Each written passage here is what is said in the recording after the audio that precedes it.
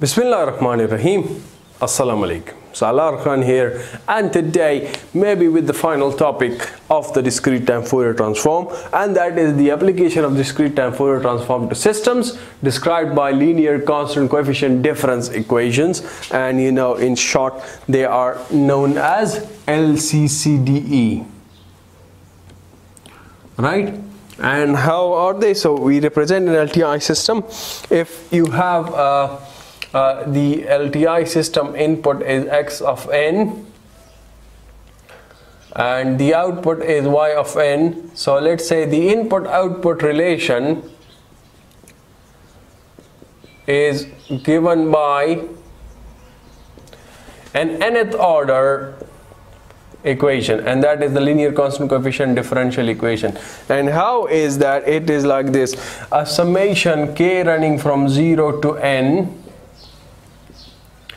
ak y of n minus k, and this is equal to summation k running from 0 to, let's say, new variable m bk x of n minus k.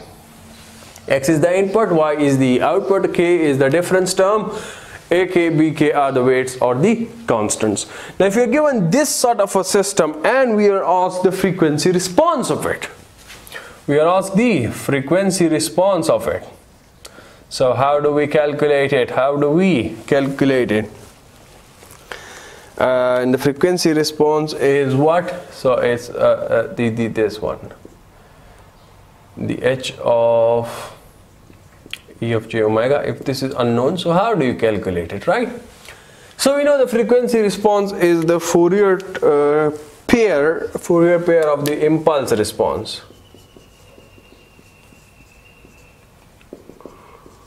Right? And we know this is an LTI system, so we can do what? We can say, let's say for example, method number 1 is that if I consider for simplicity my input is a complex exponential signal, so this would imply that my output would be equal to the frequency response times the signal again. So you put these values in this equation, that is, let's say, equation number 1, and you solve them for what you need.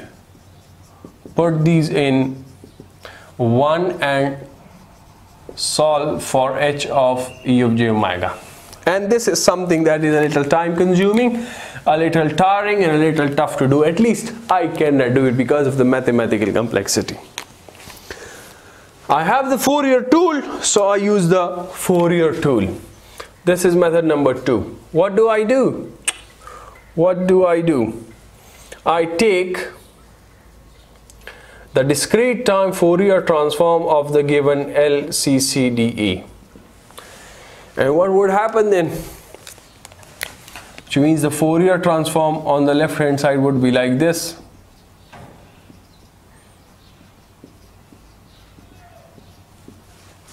And similarly the Fourier transform on this side as well.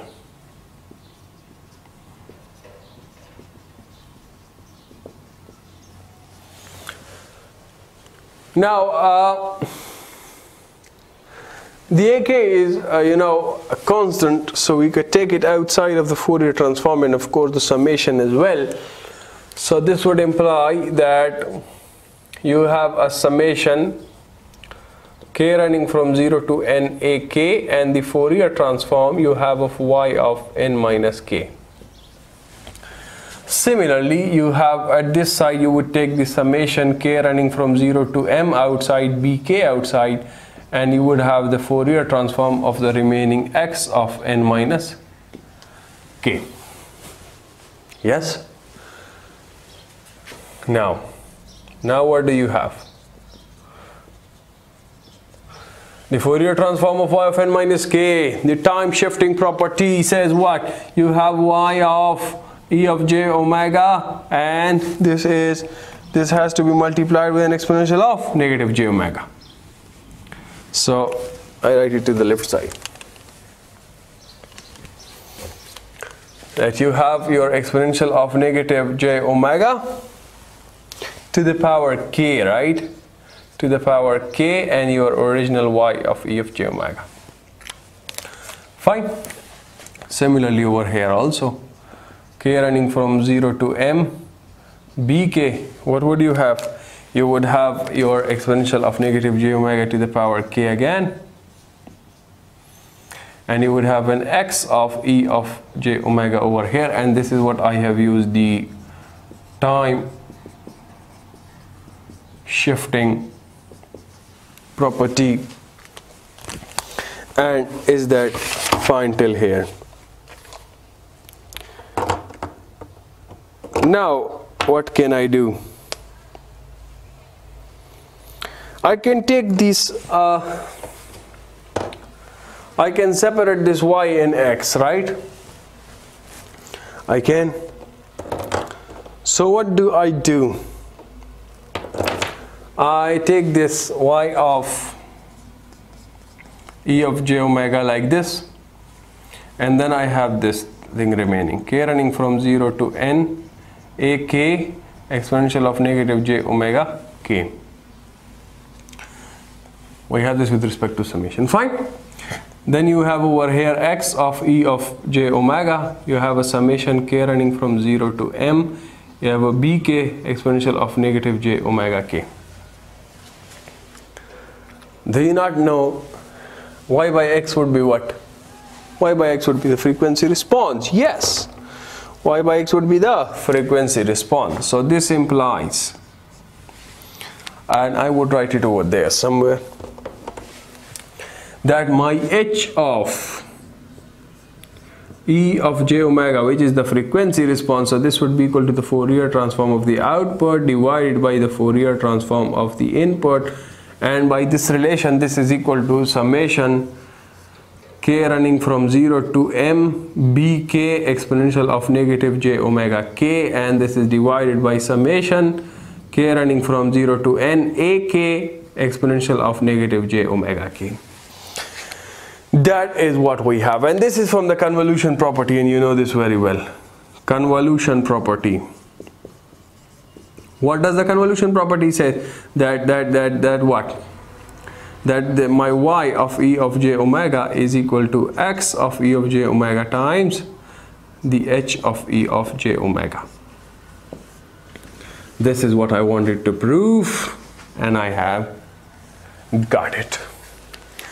This is how you find the frequency response by just looking at the equation. B0 would be the term you don't have any difference. B1 would be the term you have the first difference. B2 would be the term you have the second difference. Similarly over here, A0 would be a term with no difference at the output side. A1 first difference, A2 second difference. We do this through an example.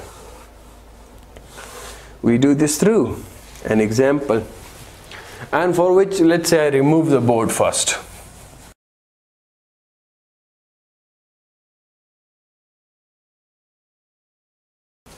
Okay, now I did not want to rub this, but let's say I write it again. You have a y of n minus k, you have an ak, you have a summation from k running from 0 to n. Isn't it like this? It is. This is an nth order linear constant coefficient difference equation. Example. Example is y of n minus a times y of n minus 1 is equal to x of n. And what is unknown? The frequency response h of g omega and the corresponding impulse response h of n is unknown. H of e of j omega. How do you calculate? Have a look. It's a first order system. Y of n minus 1 means what? This a represent a1, right? So summation, if you start from a from first the numerator, so you have a b0 for k equal to 0. B0 means the term of x with no difference. So you have the term of x with no difference is this one. So the coefficient bk is 1, right? So you have a 1, and this is multiplied with an exponential of negative j omega 0 would be 1, right? Then you come down here. A0 is the term of the output with no difference. So this is 1, right, multiplied with a 0, or a 1, right, e to the power 0 is a 1. Then you have a plus, k equal to 1, so this means a1 is the term of the output with the first difference, and this is it. So the coefficient is a negative a. So you have a negative a, and this is multiplied with an exponential of negative j omega k, so k is 1, you have a negative j omega. So this is the answer to this. Now if you need to get the corresponding impulse response, so you know this very well, this is a simple function, and this would be a to the power n u of n. Yes, and that's the answer. That's the answer.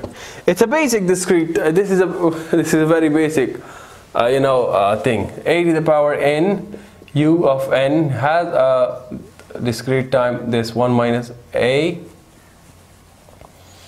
e of. Why am I in a hurry? I'm sorry. Okay, I'm sorry. 1 minus a e of negative j omega, right? This is the basic discrete Fourier transform pair. So once again, I suggest you to study the basic Fourier transform pairs given in the book. They are as useful as you saw over here. Just a second. Fine. Let's say one more example. Y of n. The example is what? The second example. Y of n. Minus 3 by 4 y of n minus 1. Plus 1 over 8 y of n minus 2 is equal to 2 times x of n. Again, the frequency response h of g omega and impulse response h of n is unknown. So the frequency response, I told you, you can just write simply by looking at the equation. So the numerator is with the x side. K is equal to 0 means no difference with x. So this is the term 0. And B0 is 2, the constant, the coefficient, okay, 2. Divided by A0, no difference with the y term. So no difference with the y term is this, the coefficient is 1. Multiplied with e power 0 is 1, right? Then you have a plus. A1 is the term with first difference, this one, 3 by 4. But this is a negative. So you have a negative 3 by 4, and this is multiplied with a negative j omega for k equal to 1. Similarly, for k equal to 2, you have plus 1 upon 8. This one, the term exponential of negative j omega 2, and this is what the frequency response is. Now the corresponding Fourier transform I cannot tell directly, right? The corresponding impulse response I cannot tell directly. So what do?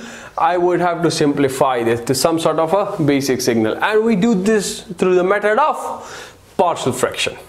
Yes, we do this by partial fraction. We do what? We do what? We do this by partial fraction. So first of all, have a look. 2 divided by 1 minus 3 by 4 e power minus j omega plus 1 by 8 e power minus j omega 2. This is the second order linear equation. I can write it as a product of two first order linear equations.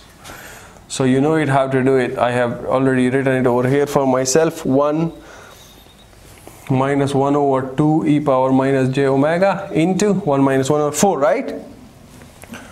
1 minus 1 over 4 e power minus j omega. This is how you do it. Fine. Now this is the equation. This is the equation. You equate it to a upon 1 minus 1 upon 2 e of minus j omega plus b upon 1 minus 1 over 4 e of minus j omega. Now I'm very weak in mathematics, but I will give it a try, okay? Now you multiply it with the LCM. You multiply it with the LCM, you get a 2 is equal to a times 1 minus 1 over 4 e of minus j omega plus b into 1 minus 1 over 2 e of minus j omega. Now to make one 0, take the other. To take the other 0, make 1. What did I say? I do not know. I hope you're getting it, right? I hope you're getting it. These are simpler topics. Anyway, let's say I want to find A, I have to make this term be 0. So how do I make it 0? By putting E of negative j omega is equal to 2. Right? So this 2 would cancel out with this 2. You have a 1 minus 1 would be a 0 and B would be 0. So you would be left with this thing. So what would this be? 2 is equal to A times 1 minus 1 upon 4 into 2 plus B times 1 minus 1 upon 2 into 2. This term would get 0. This term would get 1 upon 2. Yes, 1 upon 2. 1 minus 1 upon 2 is 1 upon 2. So A would come out to be 4. A would come out to be 4, right? Now to find B, you have to make the things with B equal to 0, with A equal to 0. So you have to put exponential of negative j omega is equal to 4 in this case. So when you put it 4, what would happen? You would have 2 is equal to A times 1 minus 1 upon 4 into 4 plus B times 1 minus 1 upon 2 into 4. So this 4 would cancel out with this 4 and you would have 1 minus 1 equal to 0. So this thing would cancel out to be 0.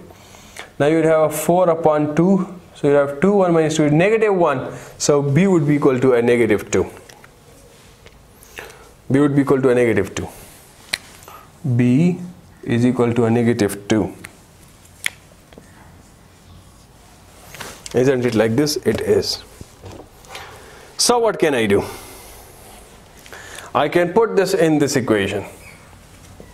This was basically my what? My frequency response, h of E of j omega, right? So I would write h of E of j omega is equal to A is a 4 into 1 minus 1 upon 2 exponential of negative j omega minus 2 1 minus 1 upon 4 exponential of minus j omega. Right?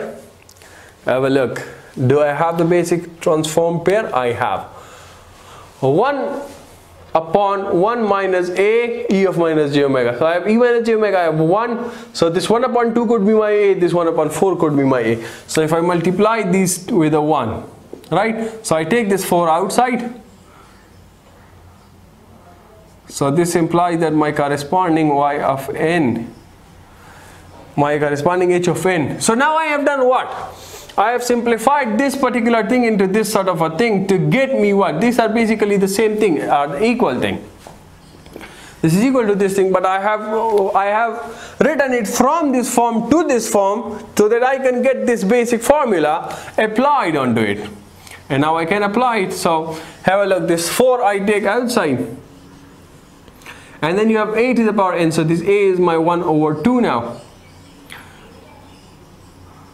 So 1 upon 2 to the power n u of n, right? And then you take this minus 2 outside and then you have a to the power n. A is 1 upon 4 now to the power n and you have u of n. And that is what the answer to this question is. That is what the answer to this question is. So anyways, that is it for me for this video. The book has one example. You can do it yourself. Mathematics is involved and I don't like it. So that's it for me for this video.